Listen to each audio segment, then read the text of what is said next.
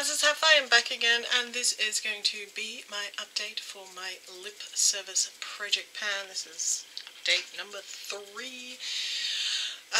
So I am working on 4 products every month. I move products in and out depending on what I'm trying to achieve each month. I have 2 products in that are not in any other projects that I'm just working on, and then I have 2 products that are in other projects which I am basically attempt to focus on for the month. So in March I was focusing, well, I was using the lip balm which I've been using for the whole year so far.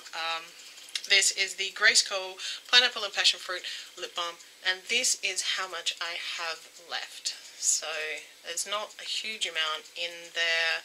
Try to use this multiple times a day. I kind of like scrape it up on to the side regularly because I have quite long fingernails, and so by doing that I can actually get my finger into it without getting it all underneath my fingernails, which is kind of gross. I don't like lip balms in a pot, which is why I'm trying to use this one up, and it's just getting really squishy and mushy, but I am pretty sure this will be done by the end of next month, so I am actually keeping this in, and hopefully it will be done by the end of next month and I won't have to worry about it anymore.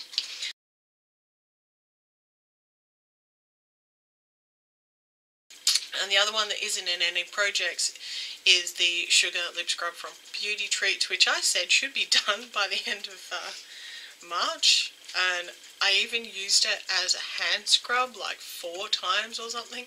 This thing has still got product in it. Like, this is ridiculous. It's like, how much is in it? And like, you can squish it and roll it, but it still seems to have product in it. So I am, even though I said I was going to get rid of it, it's not like spitting at me. If it was doing the spitting thing at me, like it was like losing its ability to just squirt out, then I probably would just get rid of it, but it clearly still has stuff in it. It's not my favourite lip scrub.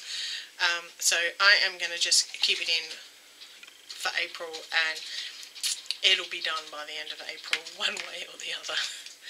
The other thing I was working on in March were the Ruby Red lip liner from Inoxa, and it had quite a decent bit of progress on it. So it was there at the start of March, and it is now down there. So I was pretty happy with that. That's pretty good progress. So I literally have that much left. So I have decided I'm going to keep this one in. I'm going to roll it into next month, and I'm going to work on actually getting this done in April. So with any luck, I will actually have 3 things finished by the end of April, which will be great. And the other one that I was working on last month was the NYX Soft Matte Lip Cream. I have no idea how much is left in this. I did use it every time I wore makeup, and yeah, so I liked it. I do find it a little bit drying. I mean, I know it's a matte lip cream, so it should be, but sort of probably after about an hour or so it starts to feel a little uncomfortable, and I kind of want to wipe it off. So yeah, that one is coming out and going back into just normal sort of rotation. What I'm actually going to be putting in its place is the Medusa lipstick in French Kiss from Medusa Makeup Lip Gloss in French Kiss, which is just a fairly sheer, that right there, that's the soft matte lip cream, by the way. It's fairly sheer. I put a little bit over the top of what I was wearing. I just decided I'm just going to try and work on this and see how much progress I can get done on this in April. So yeah, so hopefully by the end of April I will have 3 products actually done and not needing to be worked on anymore, which means 3 brand new fresh products hopefully, and we'll see how the lip gloss is going at the end of April.